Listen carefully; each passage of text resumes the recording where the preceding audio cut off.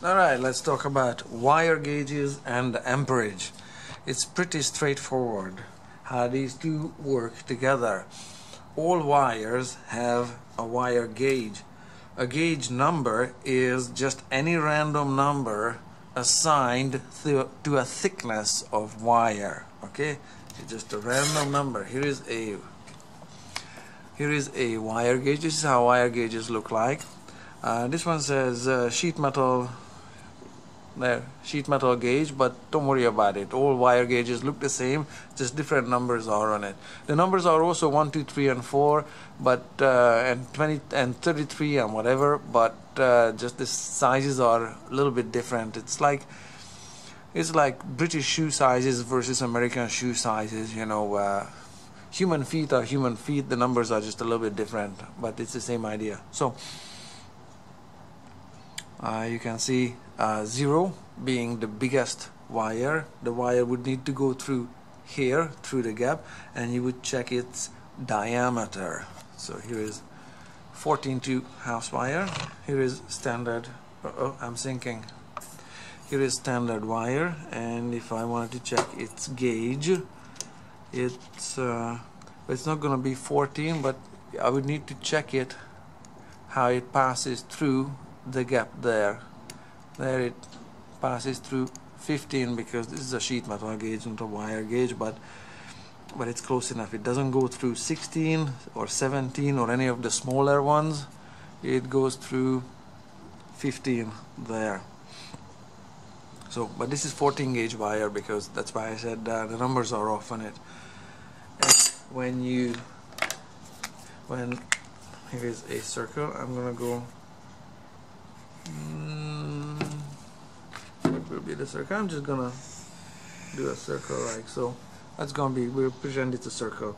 So the wire gauge measures the diameter of the circle. Alright?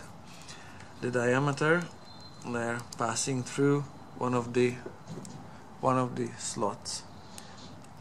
Oh, sorry, this way. There. That's how it goes. Alright? So those are wire gauges, and these numbers are pretty, they go in order. As you can see, we're going from biggest to smallest little slot there for gauge 30, 31, 36 is the smallest, thinnest sheet metal gauge here. That should be for a baking foil or even something even thinner than that. It relates to the diameter. The diameter needs to pass through the slot here. Okay, so that's that. Here, I have just some samples here. This one is gauge 8 wire for your stove or cooker, depending on where you're sitting and watching this. Here is just some extension cord for your garden tools, and it's got 16 gauge, and it's called medium duty, whereas the 8 gauge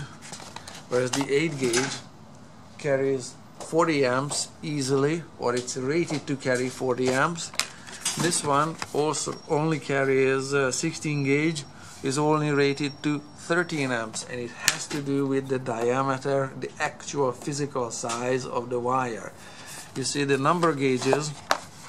the gauge numbers go up from 16 to 8, and the amperage going up from 13 to 40, because the smaller the gauge number, you can see 1, 2, 3, 4, these are the thickest wires, okay, whereas the 15 gauge wire was the skinniest wire. So that's how these work.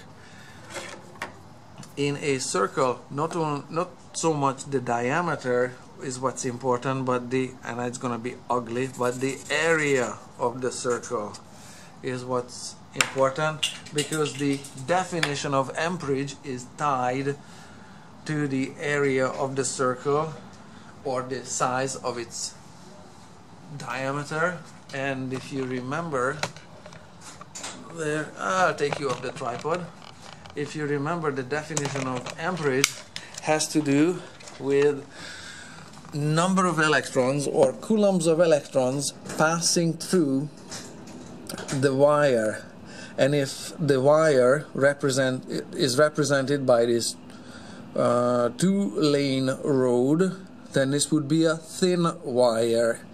If this was a 4-lane road, it would be a thicker wire, and if it's a 6 or 8-lane highway, it would be an even thicker wire.